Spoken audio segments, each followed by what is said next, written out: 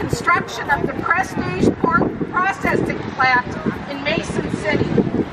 Following these remarks, you will hear from residents voicing their objections and concerns. From a proud tradition of family farmers raising livestock humanely, to the certainty of environmental degradation that will result from this plant and the hog confinements that are needed. My name is Molly Johnson. I'm a resident of Clear Lake, Iowa, born, raised, graduated. I'm raising my children there now and hopefully continue to do so.